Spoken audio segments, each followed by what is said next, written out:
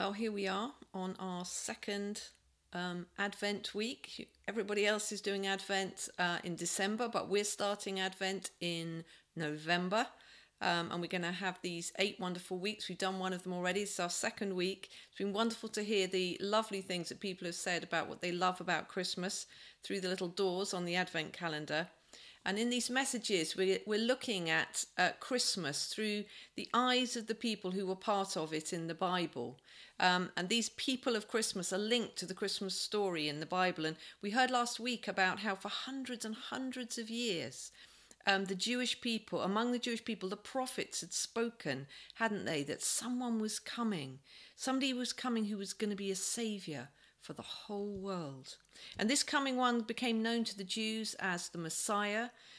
He was the anointed one, the Christ, and the prophets prophesied about him. Men like Balaam, do you remember, who had been asked to curse the people of Israel, but instead he blessed them.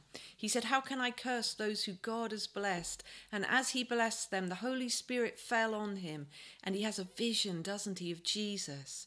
And God allowed him to look into the future, far into the future, and he saw a sight of Jesus. And do you remember, he cried out and he said, "I can see him, but not now. I'm beholding him, but he's not near, he's far away. A star is going to rise out of Jacob and a scepter out of Israel." And so these prophets kept saying, this person is coming, wait for him, look for him. Finally, the day dawns in Israel when the prophecies start to be fulfilled. This is 1500 years after Balaam lived, and it's 450 years after Nehemiah and all those people built the walls. And fascinatingly, the story begins with a couple, but not Mary and Joseph. No, the couple that it begins with are called Elizabeth and Zacharias. And this couple were an elderly couple. They feared God, they were righteous. He was a priest. They lived about 2,000 years ago. He was a priest in the temple, and the Bible tells us that they were old. And they had prayed for children, but they didn't have any children. One day when Zechariah went to the temple, he was there to go in and to burn incense on this altar that they had before. Inside the temple there was this altar, and in it they would burn this incense and it would rise up to God. And it was his turn to do that. And outside in the main court, all the people would gather and they would be praying. And on this day he went in, and it must have just been like an ordinary day. And then suddenly in front of him he sees an angel. And this angel stands there and says to him, "Don't be afraid, Zacharias," he said. "Don't be afraid," he said. "Your prayer has been heard, and God is going to answer your prayer." What was his prayer? His prayer must have been, "Lord, would you give us a child?" And the angel said to him, "You will have a son, and you're going to call his name John, and he's going to bring great joy to the people, and he's going to be filled with the Holy Spirit from birth like no other child has ever been. And he has come especially for one mission, to prepare the way for the Messiah." And then Zechariah says to the angel, "How can this happen?" And the angel says, "I am Gabriel.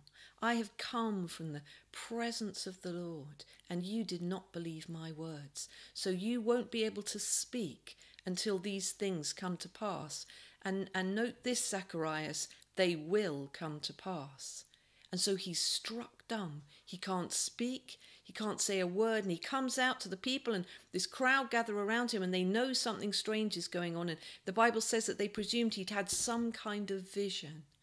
And he returns to his home and to Elizabeth, and it must have been about 9 months, a year later, incredibly, this old couple have a child.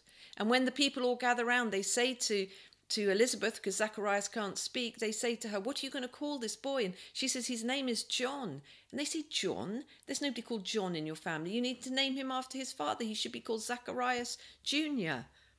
And then they go to Zacharias and they said, "Are you sure about this? She's saying this boy's going to be called John." And he gets a slate out and he writes down on it, "His name is John." And as he writes it, his mouth is opened and God gives him back his speech. And the Bible says he was filled with the Holy Spirit and finds he can speak again. And he begins to worship God. He begins to praise God. And then he begins to prophesy. And he prophesies about his own son, saying, "You, my little child, will be a prophet of the Most High." His son was going to go on to become John the Baptist, who made the way for Jesus. And then Zechariah says, "You will make a way for the Lord who is coming." And then, just like Balaam, 1500 years before Zacharias himself catches a glimpse of Jesus, and he begins to say extraordinary things about this baby who's soon to be born in Bethlehem, John's cousin. It's as if God opens his eyes and he sees that this child is coming and that this child is a saviour. And he declares this coming one will be like the sunrise dawning in men's hearts. He said, "For those who sit in darkness and the shadow of death, a great light is dawning." God, he said, has provided for Israel a mighty saviour. Just like Balaam, Zacharias' eyes had been opened, and he caught a sight of Jesus, who was soon to be born on the earth. So let's finish with a question. Have our eyes been opened? How much of Jesus have we really seen? Just glimpses and fragments. I want my eyes to be open, the eyes inside my heart, to see Jesus like I've not seen him before. And you might think, well, I know about Jesus, I've seen Jesus. But it's when we start to say in our hearts, actually, I don't know very much about Jesus. I've seen tiny glimpses, the wonder and the magnificence and the glory of this Lamb that they're worshipping in heaven. I still have only a little bit of sight of. I've only seen a little bit of him. And it's when we say that and say, God, I need to see more, I want to see more, that the Holy Spirit visits our hearts, and then he begins to open our eyes and show us more about this magnificent and holy one who is Jesus. Lord, we worship you today. We say, a bit like the Queen of Sheba said, that the half hasn't been told, that we hardly know very much at all of this wonderful, magnificent one who is Jesus. Forgive us where we think of him just as the baby in Bethlehem, when he is this great King of heaven who will reign upon the earth.